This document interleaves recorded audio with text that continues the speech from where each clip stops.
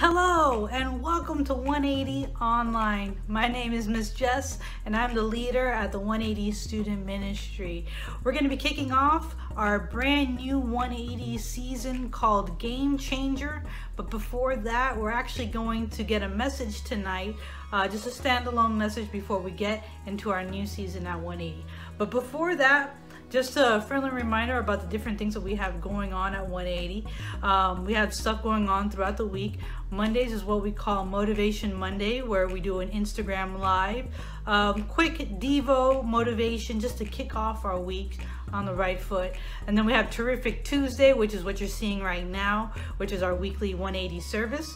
We have Wacky Wednesday, where we do just crazy viral challenges. Thankful Thursdays, where we just share what we are thankful for, especially during this season. And then finally we have our Friday Fridays, where we interview just impactful people who are doing great things in their community, just to inspire our students.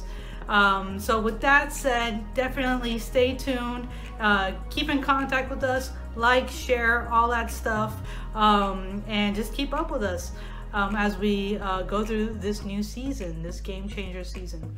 So with that said, stay tuned now, because we have our very own Brianna Spear bringing a special message. So take a look. Hey 180, my name is Brianna and I'm so excited to be sharing with you today something that I've been working on and something that God's put on my heart to share with you guys. I really hope that it encourages you, especially in this time of the quarantine craziness. I hope that it's just really helping to encourage you and motivate you in this time. But before we start, let's go ahead and just pray together over our time together. So go ahead and close your eyes, bow your heads if you're comfortable, so that we can pray. Dear God, we thank you for this day. We thank you for the opportunity to learn more about you, even through technology, God. I ask that everything that I say would be clear and understandable, God, that I would say the things that you have for whoever's watching this video to hear, God, that it would touch them and encourage them and help them to learn and grow, God. We just thank you for everything that you're doing in our lives, God. We love you. In Jesus' name we pray. Amen. Awesome. So today we're going to be talking about control. And I don't know about you guys, but I am a major control freak. And by that I mean that I really, really like for things to go the way that I planned. So like, for example, if I plan to hang out with my friends and go out to dinner, and then something happens, I usually get pretty upset. And in this time of the quarantine, there's been a lot of my plans that have been disrupted. Like, I'm not able to go to school anymore, and I'm not able to go to work anymore, and I'm not able to see my friends or my family anymore in person. And for me, it was really, really hard to accept that, to be able to, you know, not just survive in this time, but to be able to thrive, to be able to be growing and learning. And for me, the quarantine was just causing me all types of stress and anxiety and anger and sadness and all these things that, you know, emotions are like a good thing. Jesus had emotions too, but it's not about what you're feeling, it's how you respond to how you're feeling. And for me, when I would get really anxious or upset or angry, I would kind of take it out on the people around me. Like, I live with my husband and my brother, and when I get really upset, sometimes, you know, I'll be rude to them, or I will ignore them because I'm sad or anything like that. And I'm learning, you know, like, that's not healthy, and it's also not fair to the people around me to be treating them that way. And so that really got me thinking, how can I respond in a better way? And I was reading in the Bible, and God just kind of put this passage on my heart. And so I'd like to share it with you guys, and then we can go ahead and kind of break it down together. I'm just excited to share this with you. I hope that you are encouraged. So we're going to start in Matthew chapter 6, verse 25. And it says, "That is why I tell you not to worry about everyday life, whether you have enough food to drink or enough clothes to wear. Isn't life more than food and your body more than clothing? Look at the birds. They don't plant or harvest or store food in barns, for your heavenly Father feeds them. And aren't you far more valuable to him than they are? Can all your worries add a single moment to your life? And why worry about your clothing? Look at the lilies of the field and how they grow. They don't make their clothing or work. Yet Solomon in all his glory was not dressed as beautifully as they are. And if God cares so wonderfully for wildflowers that are here today and thrown into the fire tomorrow, he will certainly care for you. Why do you have so little faith? So don't worry about these things, saying, what will we eat? What will we drink? What will we wear? These things dominate the thoughts of unbelievers, but your heavenly Father already knows all your needs. Seek the kingdom of God above all else and live righteously, and he will give you everything you need. So don't worry about tomorrow, for tomorrow will bring its own worries. Today's trouble is enough for today. So, how can we be responding in a better way? How can we be not worrying? How can we be just taking it one day at a time and not acting out or panicking or any of those things? Matthew 6:30 says, and if God cares so wonderfully for wildflowers that are here today and thrown into the fire tomorrow, he will certainly care for you. So why do you have so little faith? And then Matthew 6:33 says, seek the kingdom of God above all else and live righteously, and he will give you all that you need. So to overcome my worry, I need to have two things: big faith and to seek the kingdom of God above all else. Now you might be thinking, Brie, that's really great and all. Love that the Bible says that. Sounds really cool, but like, how do I actually do those things? So there's 3 ways that I've been practicing and have been helping me to have big faith and seek the kingdom of God above all else. So the first thing that's been helping me a lot is to serve.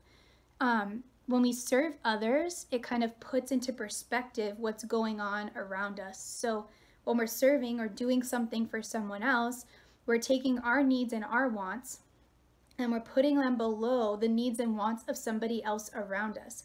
And when we do that, we're humbling ourselves. We're becoming a servant like Jesus. And when we when we take this step back and we're able to put the needs of others before ourselves, we take back some control here, because even though we can't control our situation, when we're serving others, we're helping to make a difference.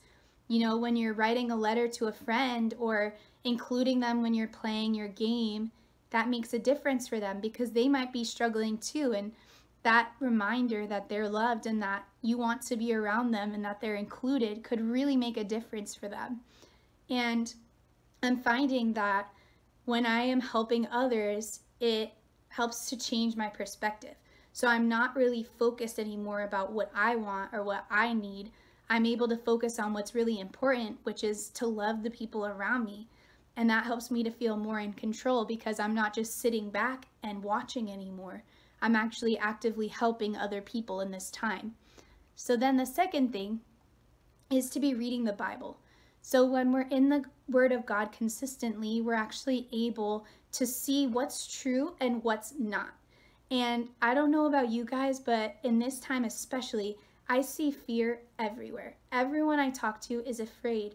And it's so frustrating because when everyone else is afraid, I want to feel afraid. And I'm realizing though that I shouldn't be afraid. You know, we just read about how we shouldn't worry about tomorrow because tomorrow will bring its own worries. And today is enough for today. We should just be focusing on today.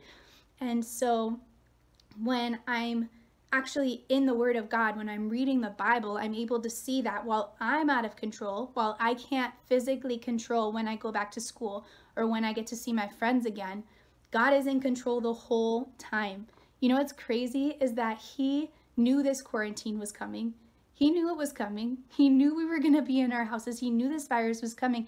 He knows every situation that we're going through.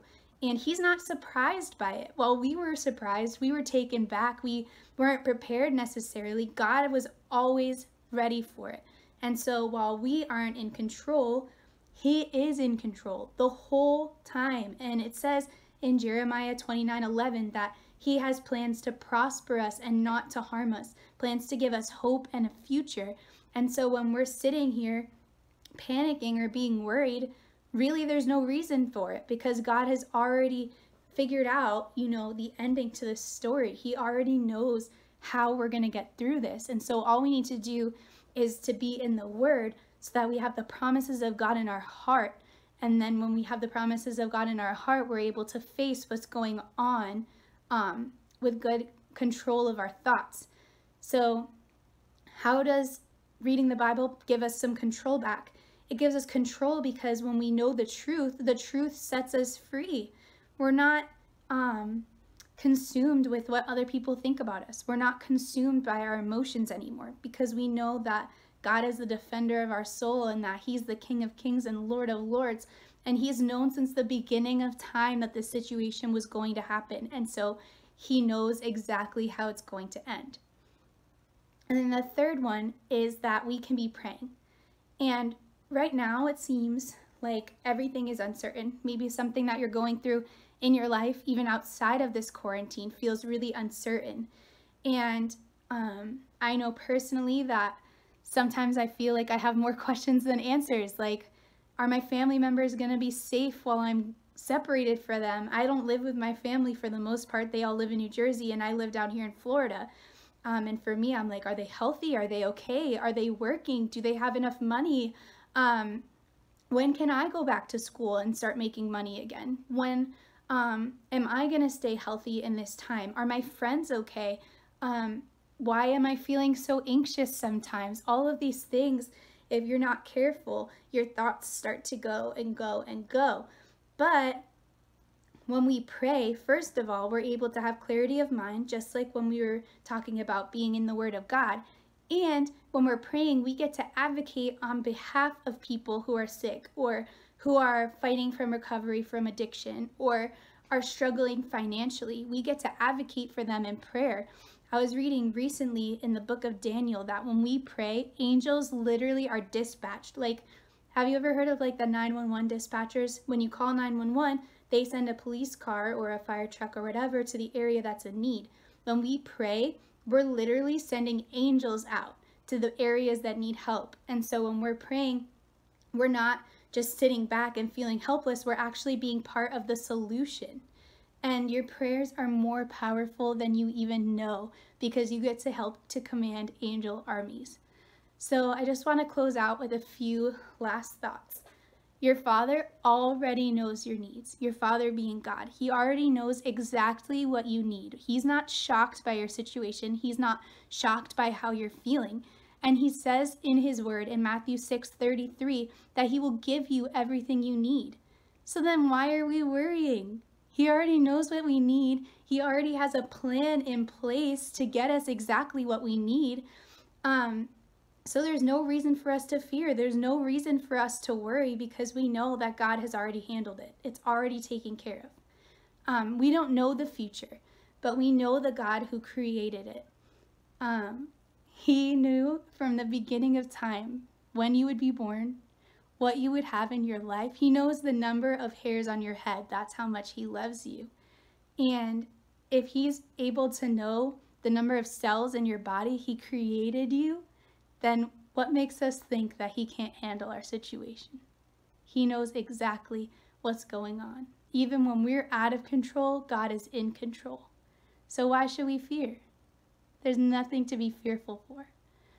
I do want to just give you an opportunity, because I think it's really important when we talk about fear, we talk about emotions, we talk about such difficult topics, that we need to know the one who created us. I think it's so important to know who he is and to experience his love. And when we're in the Word, we learn about so many things, but the most important thing is that when we weren't even born yet, Jesus died for us because he loves us and he wants us to be able to rely on him in these times.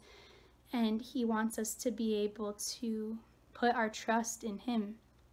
And so if you haven't before asked Jesus into your heart, I'd like to give you the opportunity today. You can just go ahead and close your eyes and don't look around. But if you haven't accepted Jesus into your heart, but you know that you need peace, if you haven't accepted Jesus into your heart, but you know that you want to be relying on someone who's reliable, who's in control, who knows what's going on in your circumstance, and he's not afraid of it, I would ask that on the count of 3, you would just raise your hand.